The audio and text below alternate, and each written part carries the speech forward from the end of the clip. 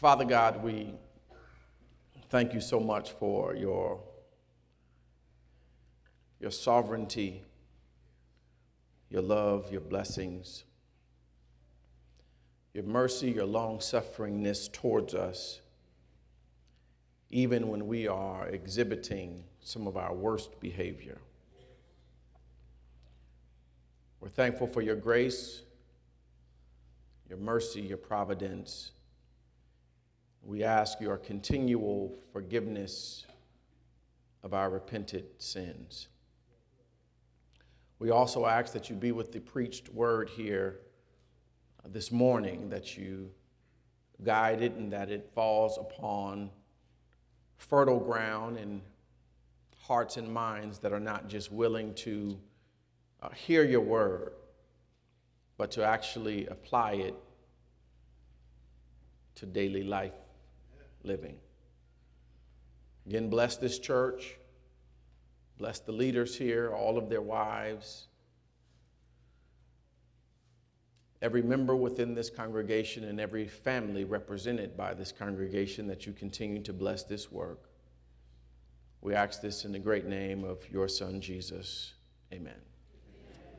Now, I'm looking around. This is a dangerous place because I don't even see a clock.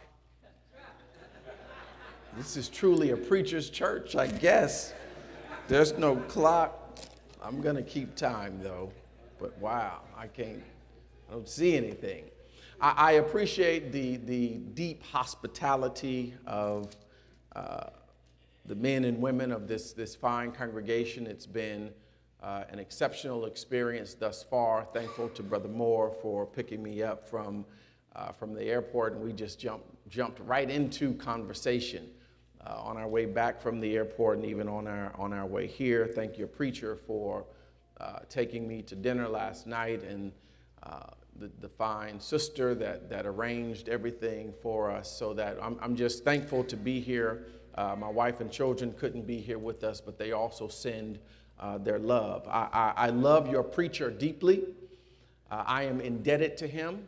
As was acknowledged, I've been the minister for the West Oakland Church of Christ for almost 17 years, and I believe it was in 2002 that Dr. Winrow came and facilitated a gospel meeting for me, and I was able to spend that entire week with him. So not only did he preach, but we went to breakfast every day together. We had lunch and dinner today, every day together, and I just learned so much from him during that particular 6-day experience. And so I'm thankful to have the invitation to be here with you today. So without any further ado, I could just talk about so many different people that are here, as well as the worship experience that we just had. But I know I have a sermon I'm supposed to preach. But I know one interesting experience I did have that I can't help but share. Now, Dr. Winrow said, you stand during praise and worship. Then had us sit for meditation. Well, I felt like jumping up on that song too. So I'm sitting over there quenching the spirit because I wanted to stay orderly and stay in my seat. But mercy, Lord, mercy, Lord. Isaiah chapter 40. Isaiah chapter 40, again, I bring you greetings from the West Oakland Church of Christ.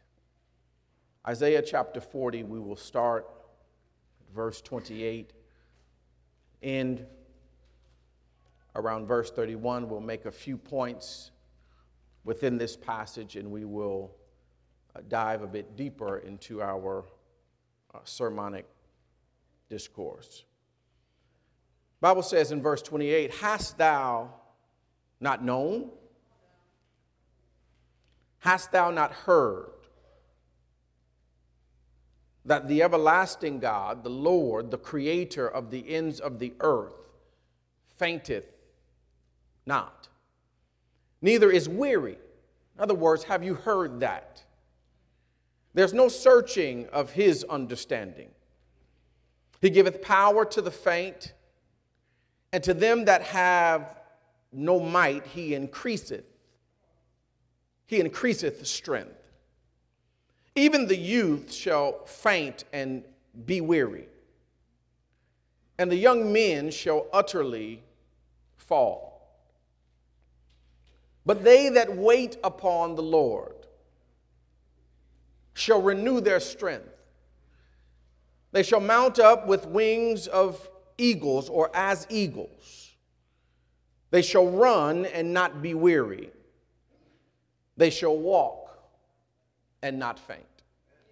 So we will use as a theme for this particular sermon the theme of your homecoming celebration and anniversary. Growing stronger, going deeper, and shining brighter, or glowing brighter. So since this passage is connected to your thematic premise for this particular special day that you are having, I wanted to at least touch on it briefly before we move into some other additional areas. But somehow within this text, there is a backdrop that's taking place in relationship to some of the idolatrous worship that the nation of Israel had slipped into, and somehow there is a conversation about these gods or these deities, but the inefficiency of these gods and these deities. And there was one conversation about how with these particular gods and with these particular deities, as well as those that they empower, that every now and then they become fatigued, that every now and then they become weary, that every now and then they cannot maintain the fight that they have been called to fight. And so therefore, Prophet Isaiah juxtaposes what it means to be under the auspices of God as opposed to being under the control of a false god or a false deity. Because when you're under the false control of a god or deity that is steeped under paganistic ritualism and things of that nature, it means that we are not empowered by the Most High God. So Prophet Isaiah is juxtaposing here to make sure that there is a comparison and a contrast to what can happen when someone is under the powerful influence of a false god versus being under the influence of the awesome power of Almighty God. So he brings it to a crescendo with verse 31 and says, but they that wait on the Lord, not a false god, not a god made out of stone, not a god made out of wood, not a god made or fashioned out of gold, or a god fashioned out of bronze, or a god fashioned out of silver, but they that wait upon the Lord shall renew their strength. They shall mount up with wings as eagles. They shall run and not be weary. They shall walk and they shall faint not. Now, oftentimes we focus on the paradigm of the fact that we shall mount up with wings as eagles. Now, the reality is the eagle mounts upward so that it can ultimately fly downward. So it's not just about how high we can get, because when the eagle mounts up in a high fashion, it's really so the eagle can look down and spot its prey, spot its breakfast, spot its lunch, spot its dinner, so we can zoom down. Now, here's some of the anatomy of an eagle. I'm not going to stay here long, but since it's part of your text, we might as well pull this out. Now, an eagle flies back and forth between 50 to 70 miles per hour.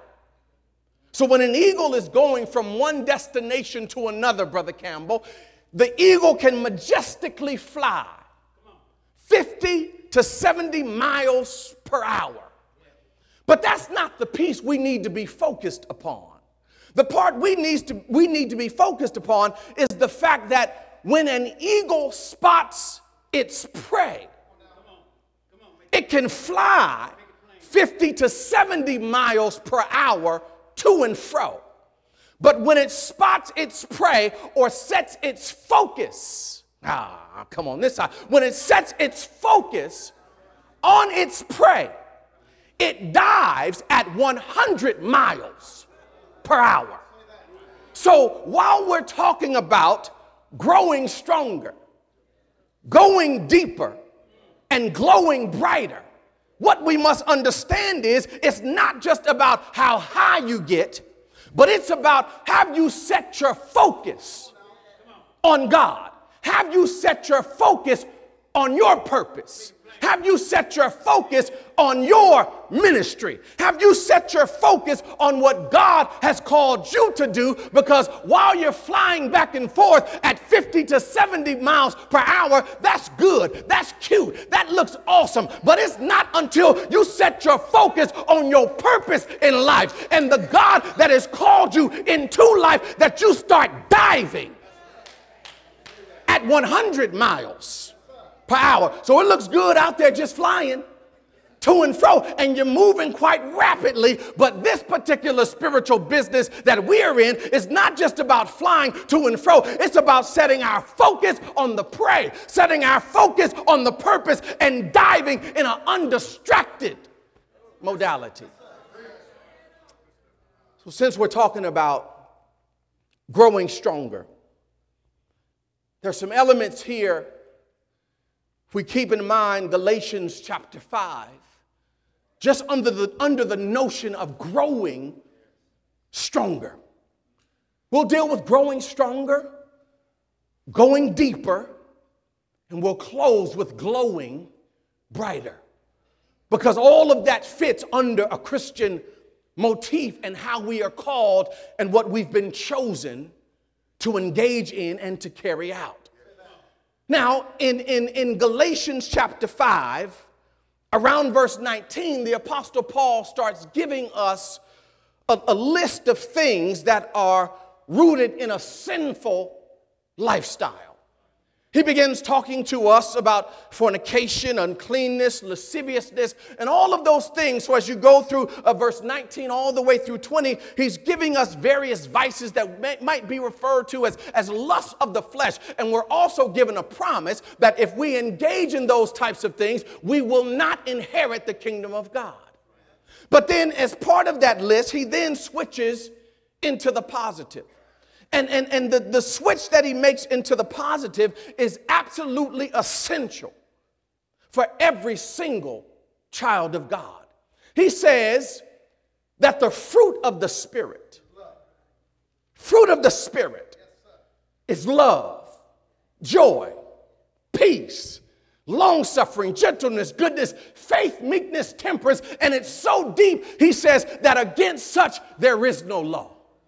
That's why for children of God, on your job, even though they give you the orientation, the do's and don'ts about how to do this, how not to do this, they talk to you about different moral clauses and things of that nature. But a child of God, we never needed that script.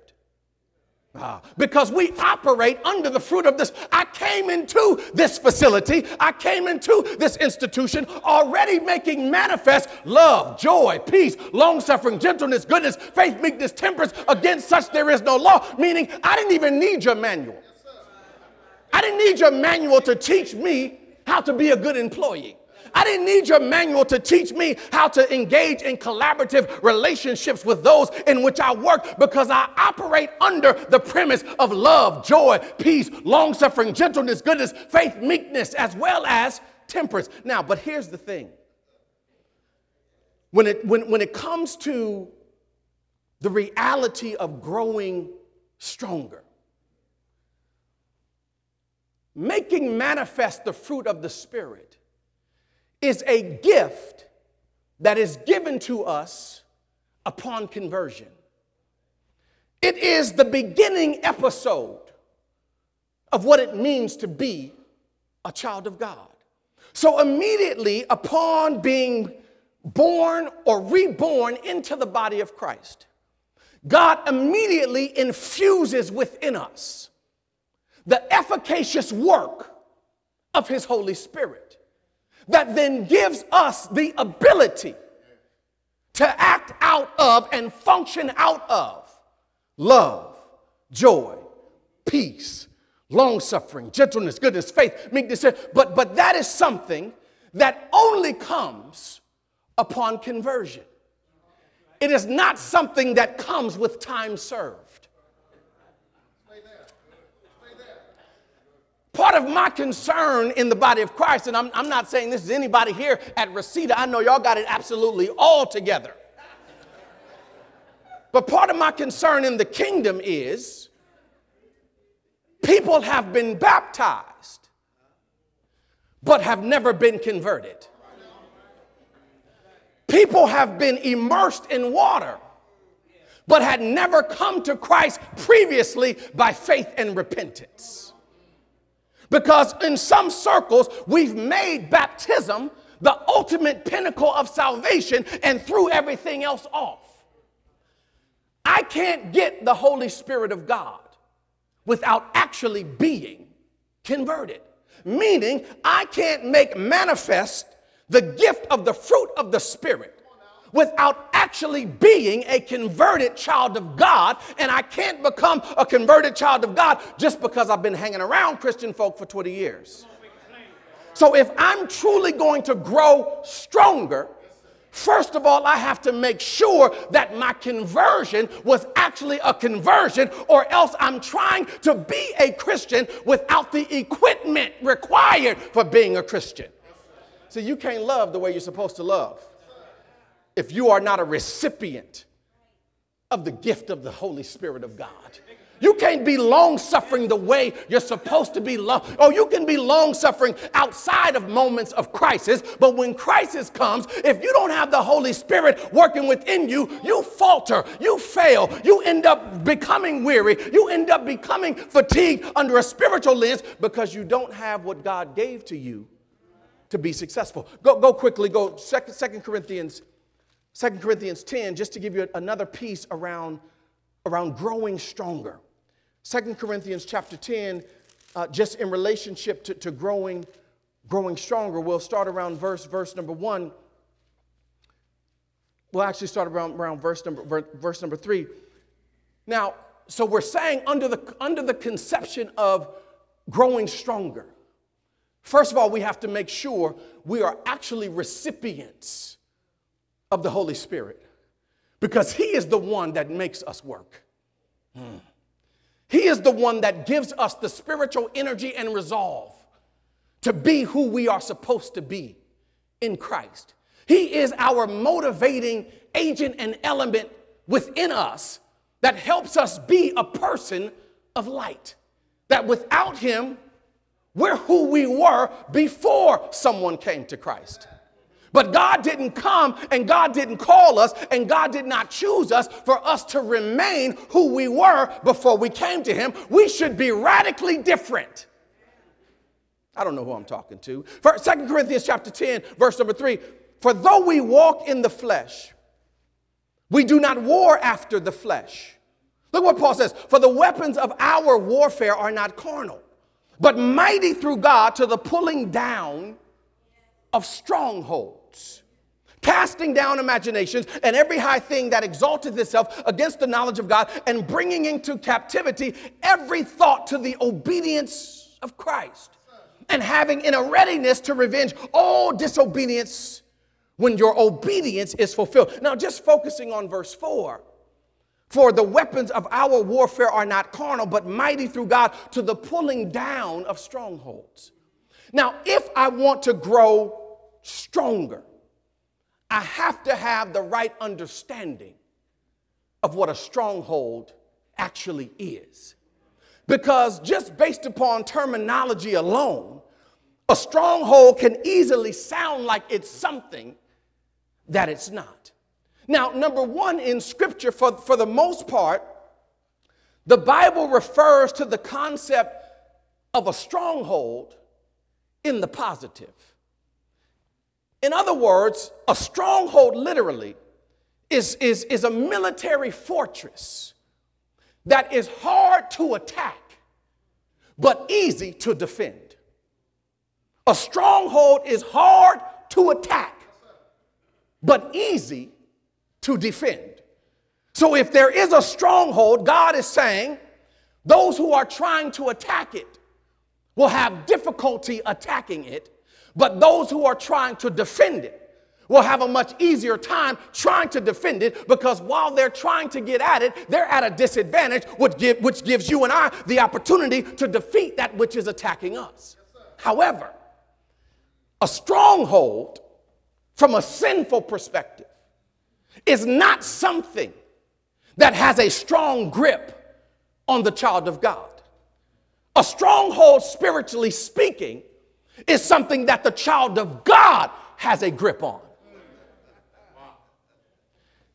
And so then, because I'm the one, I'm just talking here, I'm not talking to anybody specifically. Again, I know there's nobody here like this. I'm just giving you information you could share with somebody else.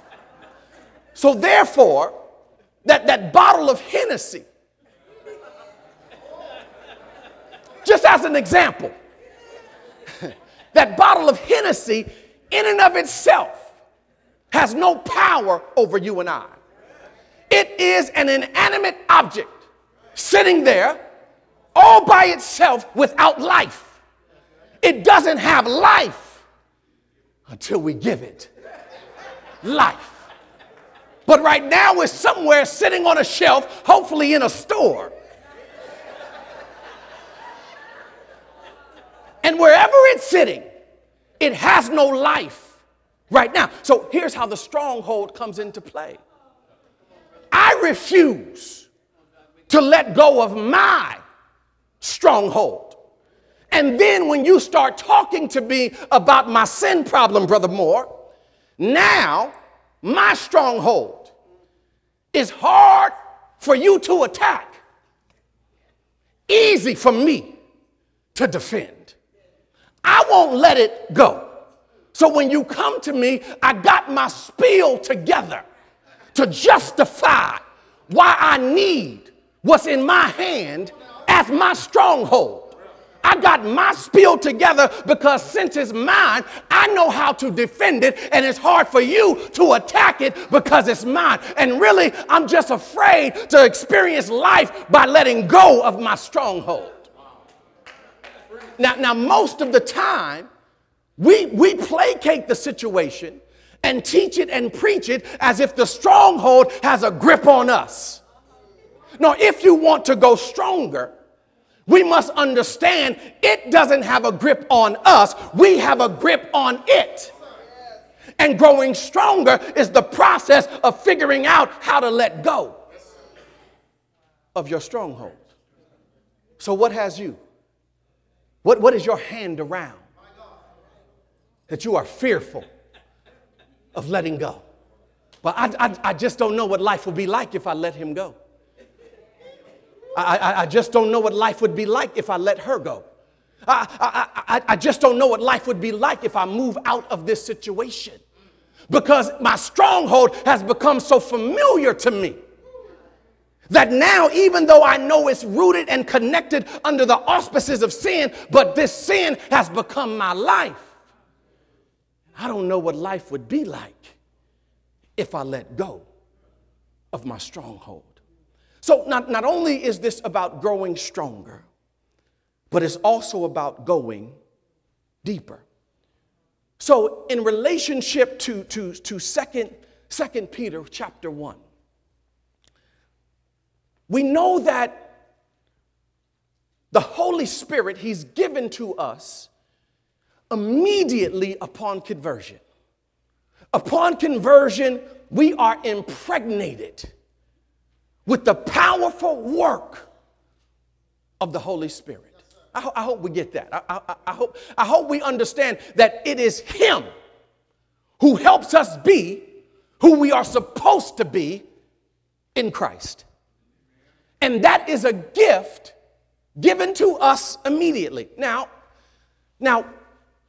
when God blesses us with the Holy Spirit, that gives us the ability to make manifest the fruit of the Spirit.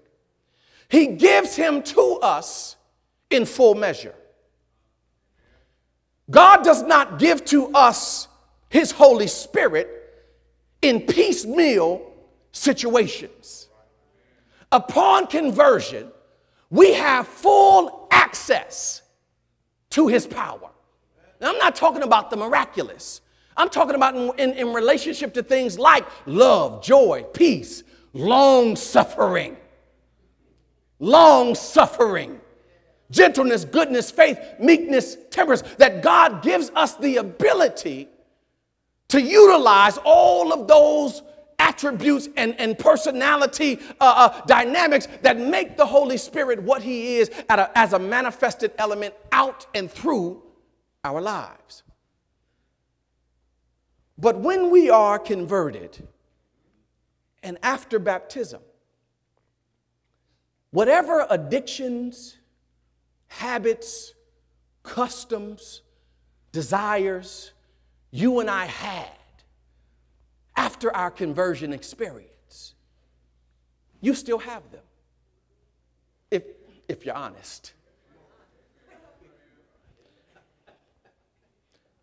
You went down in water, you repented. You went down in water with, I'll just stay on that, I don't know why. You went down in water as a person who craved Hennessy. You come up out of the water, depending on how cute we want to be, how honest we want to be. We come up out of the water still with a craving. Doesn't mean we're acting upon it, but it still calls us. Still has our name on it. Yeah, I was talking to Brother Moore about this in the car. So my wife and I were always doing these different fasts and things of that nature. So I stopped 2 years ago eating red meat and pork. And then in July, I stopped eating chicken and turkey. So I do seafood. Now, here's my wife. My wife will say things like, oh, the stuff that I stopped eating, I no longer have a desire for anymore. Well, that's not me, Dr. Winrow. I keep it real. Although I have not had a bacon double cheeseburger in 2 years, I still want one every day.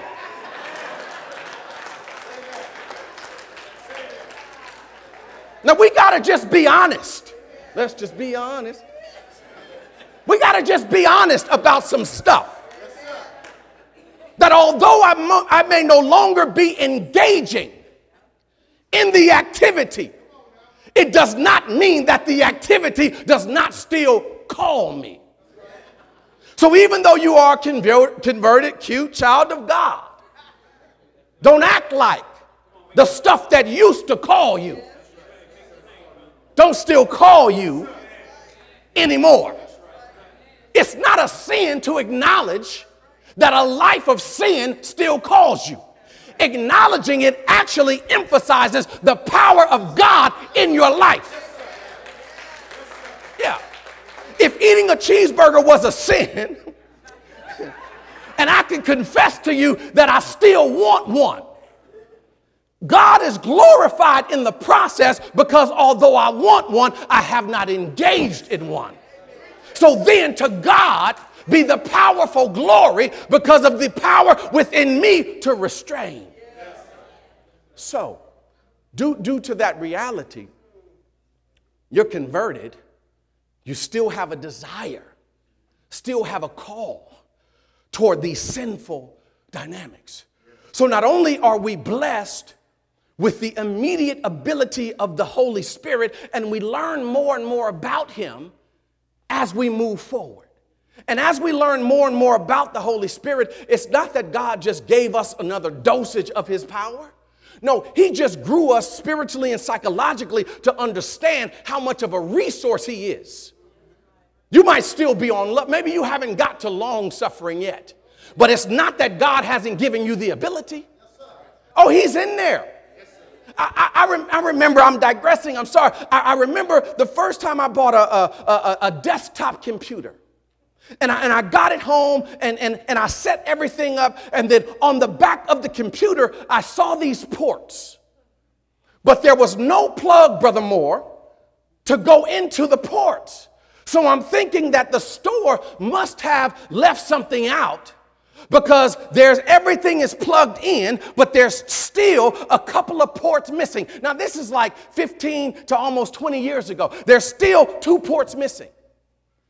And then a couple of months or maybe even a year goes by, and I'm introduced to a flash drive.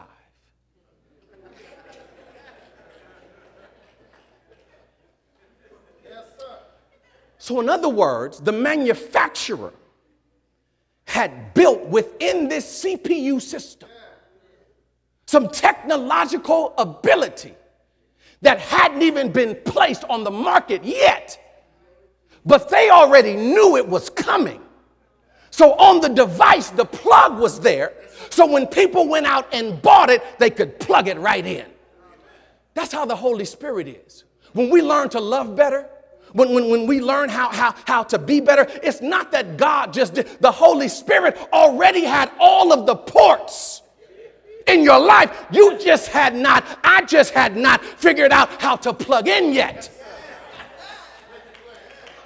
But he introduced himself to you and I in full measure. It just takes us time to figure out the technology. So as we grow, 2 Peter 1 tells us, starting in verse number 4, God says to help us with some of these continuing habits and hang-ups that we have.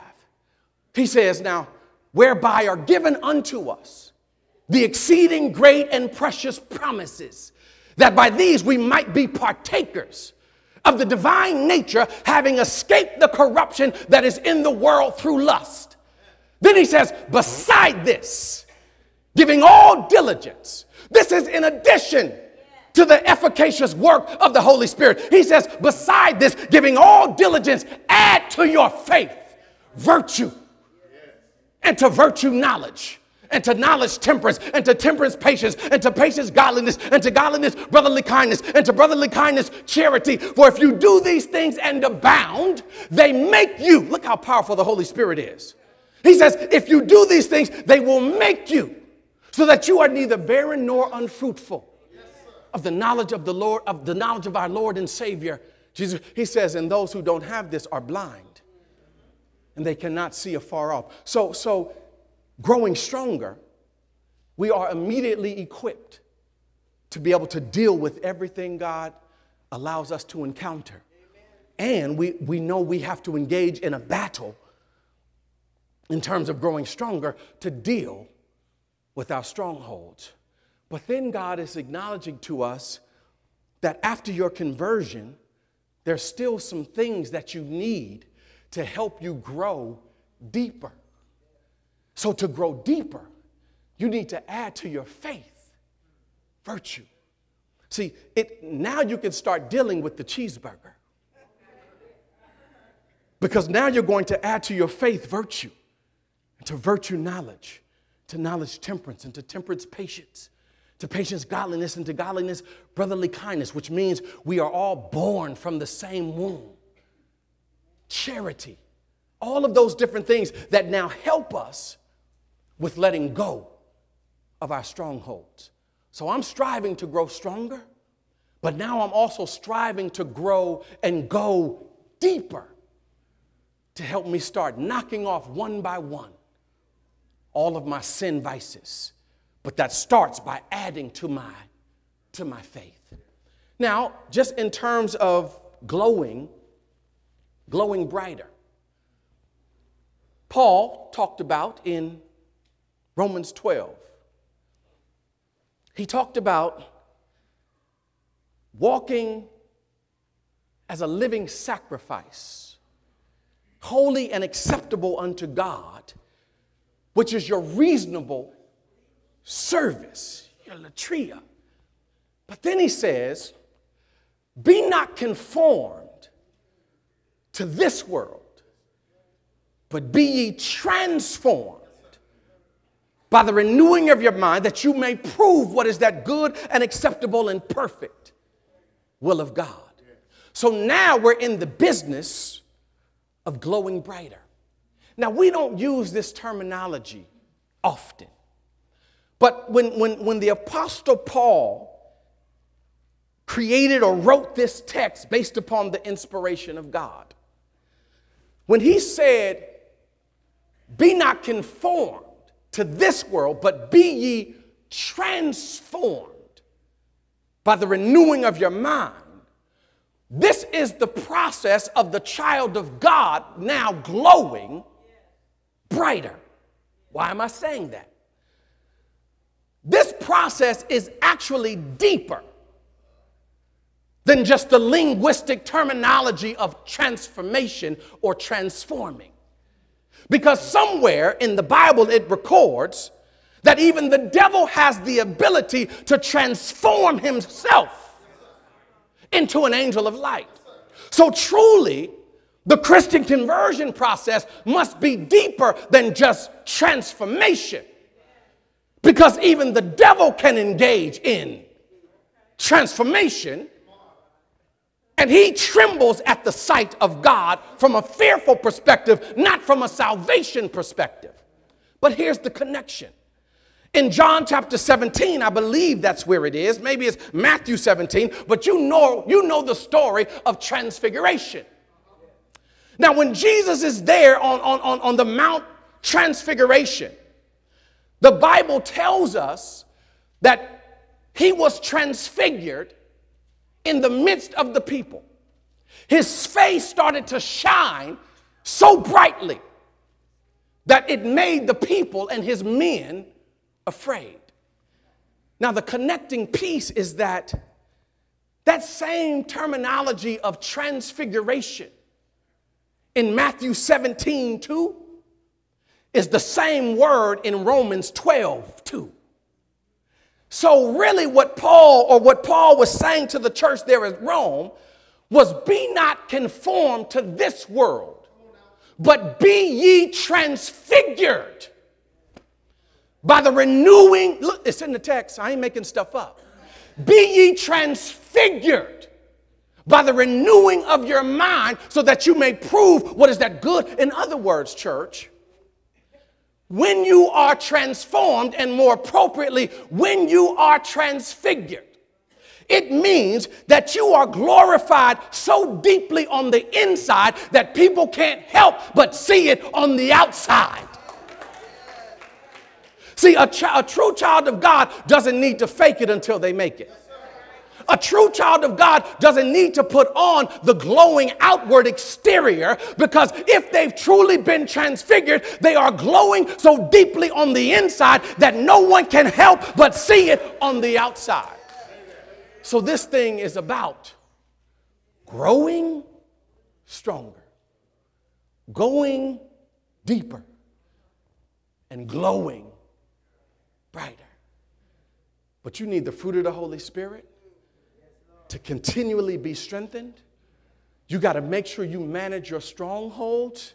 And there's nothing wrong, church, with confessing that you have some. It's not a bad thing. It's only in the Church of Christ where we can get in trouble for confessing or asking a question. There's nothing wrong with confession. Acknowledging, this is where I struggle. This is where I hurt. Can you help me in this area?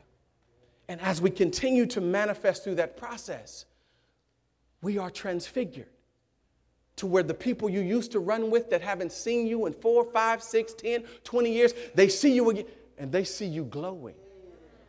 They see you shining, not because of your clothes, but because of the deep spiritual word of God resonating on the inside and radiating on the inside. In close. In my house, I wash the clothes. Now, one caveat, I don't fold. But you know, my wife and I, we went back and forth in terms of what works, what doesn't work. I ended up with washing clothes. Not folding is a monster. So I don't fold, but I wash everybody's clothes. And I'm good. I'm good. My children can practically wear something on one day, and if they wanted to, it's clean the next day. Right? And that's hard. That's hard. Because there's 6 of us in the house. There's 6 of us in the house. So that's a lot of clothes. Now, we had this one washing machine that ended up being possessed.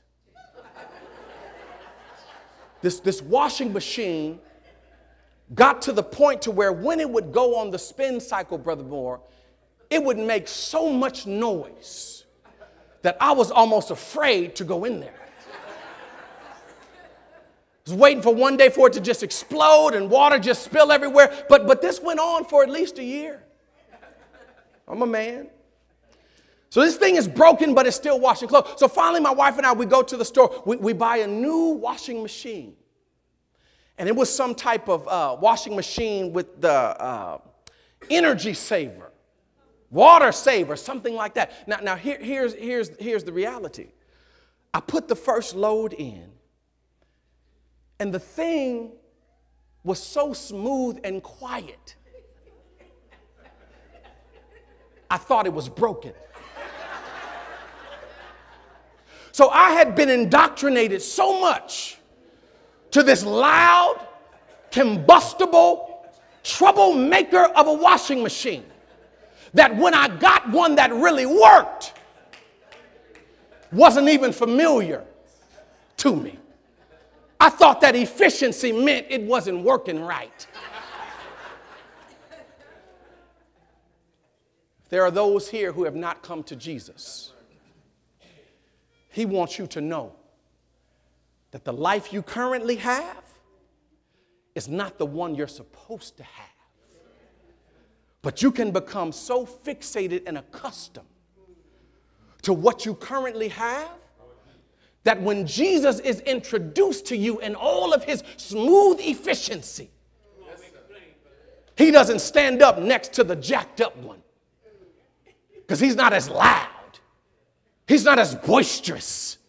No, he's smooth and that's efficacious. He's working even when you don't understand that he's working. But every now and then we would rather be with the broke down thing than with the smoothness and the powerful work that comes through the blood of Jesus Christ. Do they stand? Just stand to your feet. Look, if you've heard the gospel, it's up to you to believe that gospel. Believe it. Repent of all of your past wicked ways, which is an itemized process. It's not a blanket God, just forgive me. No. Of what? It has to be acknowledged of what I'm repenting for. Not talking about I need to acknowledge to the people, but God needs to know what I'm repenting for. It's not just a general process. Confess that you believe Jesus is Lord. Believe that he's the Son of God. Baptized in water for the remission of your sins. If you're here, you are a member of the church, but you've gone back to that old washing machine.